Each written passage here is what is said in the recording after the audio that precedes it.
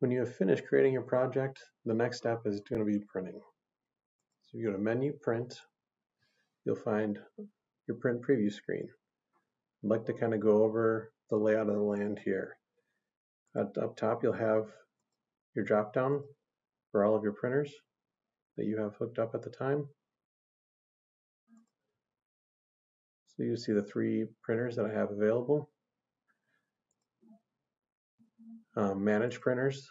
This is where you can come in and change the name or update to the latest firmware version. And it'll also show you the ID that is displayed on the printer, so you know which printer you're printing to. Next, you'll have Calibrate, which is important to do every time you switch material. It'll show you a picture of where the sensor eye should be located. Right now I have the continuous strip 2009-110 in, so there's no calibration necessary because it's a continuous material and there's no gaps in the material. But it's always important to have your sensor eye in the proper spot.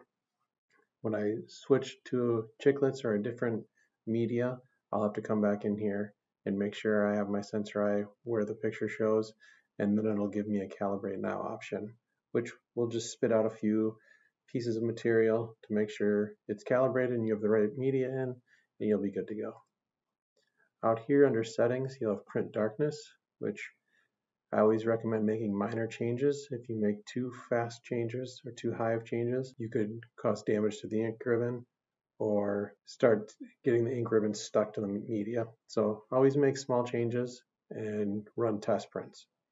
Print speed, your options are 2 or 3. Default is 2. I always recommend just leaving it there. It prints pretty fast right there. Correction factor is if your media is not lining up with your blocks. You can stretch it out or shrink it. Aftercut trailing position, that's for the cutter. If the cutter's not lining up where it's supposed to be cutting, you can make adjustments there. Vertical offset and horizontal offset are important on most medias. If you click this little question mark, it'll show you which way to adjust it. And this is per millimeter. So if you're just off a little bit, I'd come in here and change it to 0.5 or negative 0.5, whichever way this is kind of showing me. And then run test prints. And once you get it dialed, these settings will save per template, and you should only have to make minor changes after that. And that's the print preview screen. Thank you.